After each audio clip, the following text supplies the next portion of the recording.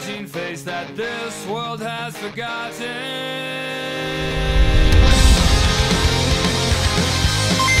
What's up, guys? Now, before going into the course of the Wi-Fi battle of the day, I'm just going to tell you guys that I'm actually started a Discord group called The Battle, which clearly is an invitation that I want you guys to join it. It's going to be linked down below, and it basically is a way of you to actually, of course, battle me, but also battle other players in, of course, the Pokemon community. The purpose of this channel or Discord group is basically to gather people that wants to battle by smoke and tears. So feel free to join us, and, well, I'll see you guys there.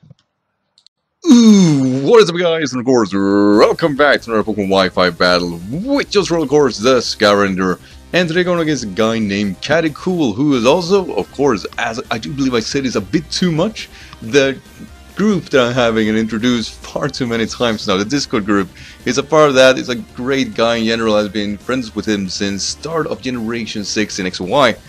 He always go very niche, which always tend to be very exciting battles overall. Now we have an NU-ish battle, that is that he has two Pokemons that aren't NU, and they are actually tremendous threats. We've seen, of course, those being Escavalier and Zelastl. Zelastl is... ew, it's so tough. Other than that, we have DUSCLOPS, Kumala, Clawlister, and Glade. But overall, you know, a pretty standard team here, good synergy and overall. I myself is using, if you aren't already seeing it, somewhat of an Ice offensive team. Ice is definitely not the theme here, but you have offensive threats with both regular Abomasnow, Alolan Saslet, which is super brilliant for this specific Wi-Fi battle. We have a defensive Seismitoad with Stealth Rock, we have a Scarf Rotom with Trick and stuff like that. Sweeperish Tauros with Promo Red, Blue, and Yellow with Body Slam and Sheer Force. And then you standard Life Orb, Hitmonchan with Rapid Spin. So yeah, other than that, you know, this is a tough game. It should be. Caddy's a very strong person in general, and like I said, strong niche sets which always throw me off. So really, with all this said, let's of course go into the match. So for the get-go here, I will try to get up my rocks with my Seismitoad, as he's gonna lead off with his Glade. Now, Glade here could very well have Leaf Play, but Leaf Play is not a one-hit KO since I am full defensive, so I'm gonna get my rocks up no matter what, as we see knockoff. And that's okay, because we're still in somewhat of a control here. We don't have necessarily too much damage onto us, though I was fearing kind of Sword Sensor like that, which would be very scary. He will follow this up with Confuse Ray, and this is how I know that this is something else. This is not your average Glade here, and all I really can do here is try to bait for a Scalded Burn. It's not a viable strat, but it's the only strat I get against Glade. But now we see leftovers, and I'm like, okay, this is we're not gonna hurt this guy at all. I really can only go for the burn, as he switches out to Fletcher, which is a Clawlister, and I'm gonna try yet again to try to attack him. Luckily we do break through, and I get Toxic off. Oh yeah, I actually decided to go for a Toxic instead of a Scald Burn since it was so defensively active there. I didn't like the situation. I'm trying to remember that. But anyway, we get the Clawless through Toxic, and that is always helpful, but I don't want to take anything from this guy, and Dark Pulse seems to be the middle ground play here, and luckily we get that one right, as it still does, you know, 1/3 basically. Oh, I'm actually leftovers, not Life Orb. I lied. But yeah, we're still fully offensive, speedy with, I do believe, Jolly max attack. And I'm predicting him to switch out here and just try to get some momentum here. Definitely felt DUSCLOPS can come in, but he actually stays in and goes for the Water Pulls, and that just pops us. I don't think the crits matter, mainly because Rotom is not necessarily that bulky. So he definitely got me off for here. I felt, you know, I need to step up my game, and the only way to do so is bringing in the Abomasnow, the Abominable Snowman, and make sure to outspeed everything on his team, or not with Abomasnow necessarily, but we do outspeed him here, and Gatorade is actually going to easily KO him. And I felt good here. I really felt good, but I was fearing Celestlets, the Pokemon is going to come in after here, and I don't have a switch in here whatsoever. I really just have to sack my Abomasnow. I was hoping it went for Nasty Blood, because I need a fair switch into my Alolan Saslet. But it actually goes directly for the Nasty Blood, and that's great, because that means that we get the Earthquake off and actually KO the Salazzle, who very well could have swept us. So that's kinda cool. I won't deny, that's awesome. And the Abomasnow just knocking it out of the park. So Escavalier comes in here, and yeah, I don't have anything for this one. I believe and completely walled out. Basically show me pursuit. And it does a lot of damage onto us. I mean, that basically is one more switch in and I'm dead. And I'm gonna just bring my Zeismiths out here, and I'm gonna do the viable strat. And the viable strat is baiting for the skull burn. You know, that is, if you want to knock it out of the park, that's how you do it. As DUSCLOPS comes in, and I felt, you know, this could become really slow, and I did not want to get the burn on this one because that means that will never die. Luckily, we don't get it. And I'm gonna do everything in my power now to get the toxic off, because I need this thing to free fall in some way or another. I need it, you know, to possibly win me with pain splits, but I can't switch out because, as stated, he can heal up against other matchups. The only way to deal with the DUSCLOPS is actually staying in and hope you can actually whittle it down with you.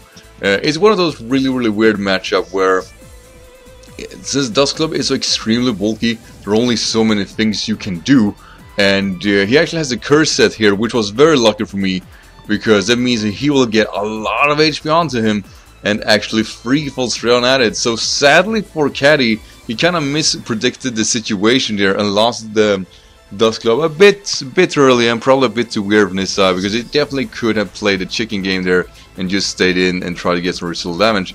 Now with that said, here's Komala. And trust me when I say that, this is not your regular Komala. This is an offensive scarfed Komala. And I never seen anything like it. And it just pops my Hitmonchan. Now, I would probably have died anyway. But just, it has 115 base attack. That's a lot. That's probably a bit too much, to be completely honest. So, how you actually switch out? I'm bringing in Tauros here. Basically, I'm gonna try to go for the wrap up.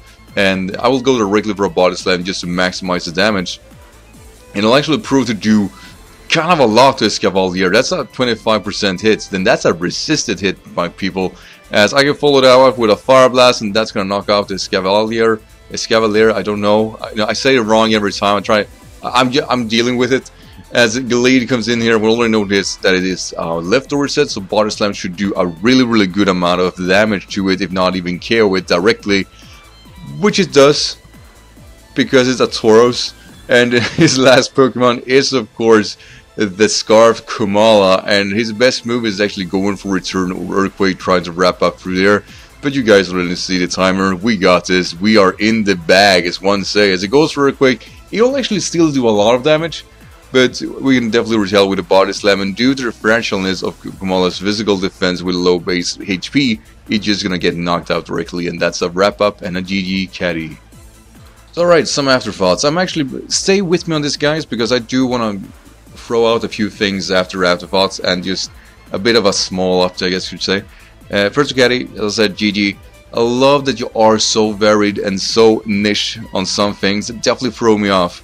I definitely believe that Bomber Snow versus his last play really, I mean, that's a soul play. Without that, I would have lost the game. But you lose that early to a pretty tough prediction was definitely unfortunate. Now, with that out of the way, guys, I mentioned this before about the Discord group. I really mean this now. If you want to battle me, make sure to join that group already. We are doing something that I really want to be more of staturizing on my channel. And that is the more creative side of Pokemon battling. We have something called Insanity Tier, or the IT, on that Discord group. But that means it basically that it's going to be mixed tiers, basically. We're going to be able to just go nuts, and that's the primary idea. We have for theming now, for example, one Uber, one OU, and the rest any tier.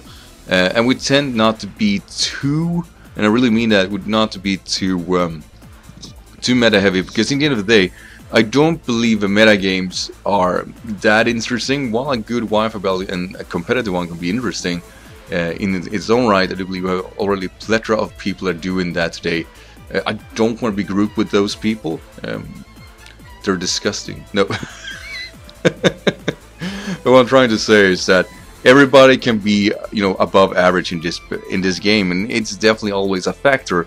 And while I have league battles on my channel, and I really enjoyed that content and that side of the Pokemon community, I really enjoy more.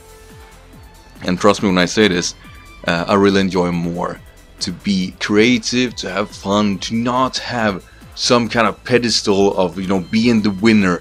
I don't believe winning a Wi-Fi battle is necessarily that interesting if the game itself is fun. And trust me on this, I have a plethora of Wi-Fi battles where I don't necessarily win, but I enjoy the match, and I'm pretty sure you guys will too.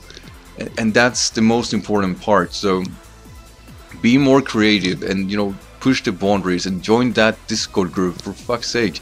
I really want as many of you guys who are, of course, watching my battles to be able to join that and be able to discuss Pokemon and just overall level with other people's and not necessarily be too meta heavy. You know, like I said, why try to be what everybody else really tried to be instead of being original? I want to be that guy. I want to stand out. I want to actually enjoy the game for what it is. It's my hobby. It's not something I gain money out of. It doesn't matter if I win or lose. I'll still go to work tomorrow. It's my day still looks the same. It should looks the same. But if I can get some enjoyment out of it, that's where it's at. That's what I want from this game, and I really want you guys who watch this to feel the same way. My enjoyment of the game is what I believe is the most important, not winning or losing the Wi-Fi battle. I don't care for that. I really don't. At least not because of Wi-Fi battles. I enjoy this game a lot more now just for Wi-Fi battle in general. And you know, NU, the king of NU is here. I really believe I'm getting there. I'm actually doing really well in the ladder. That's unfortunate though, actually, but I'll say that. But yeah, guys, as I said, join the group. Thank you for watching. Thank you for staying through that update. I know just talking with a stellar, stiff image is not necessarily the most creative work I've done. But yeah, guys, of course, as always, thank you for watching, and I'll see you in the next video. Until then, take care.